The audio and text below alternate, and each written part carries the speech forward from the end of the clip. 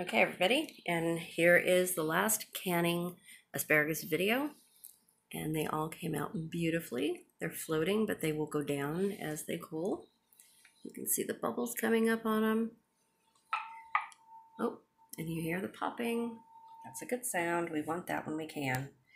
Let's look at it from this way. Look at how beautiful those look. Look at that. They smell really good too.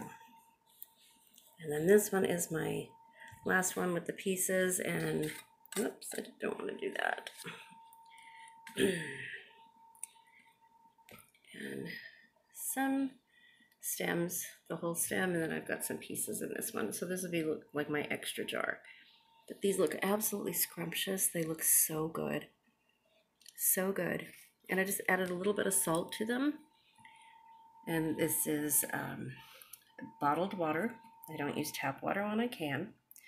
I think that's the best way to go. This way you know what's in them. And yeah, they're a little bit discolored because of the color of the asparagus. But otherwise they look beautiful. Just beautiful. You hear them popping. They're all sealing.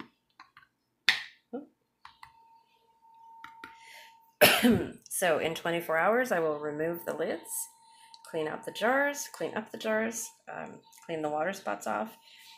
Now always remember when you're canning water bath or pressure canning to put about a 1/4 cup of vinegar inside of your canning equipment where the water goes, and this will prevent clouding. So you have no clouding on these jars at all, nothing.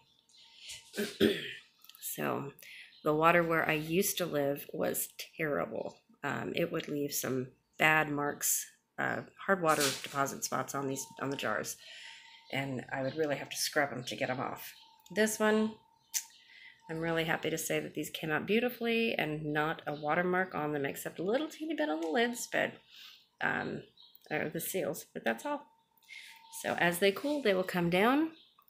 And when I do another video about the asparagus powder, I will show you the results with these asparagus too. As they cool, they come down, and I will show you that.